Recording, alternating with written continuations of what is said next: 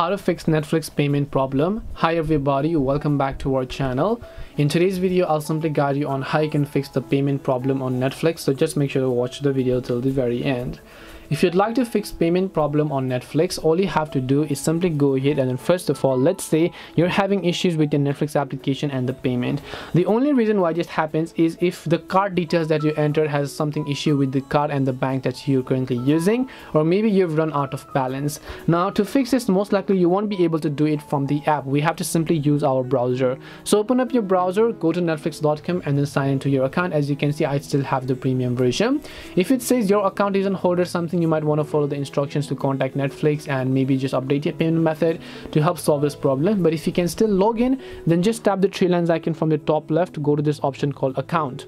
Then once you go to this option called account, that you can find it over here, you're going to be taken to this page where under it you'll be able to see all of your billing information, and here you can see manage payment info.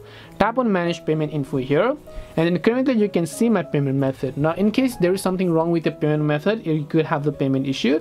The way you can fix it is by simply tapping another secondary payment method over here. So you can add a secondary payment method, which could be a credit or debit card or a PayPal account. Again, add them and you can remove the previous one to see if that solves the problem.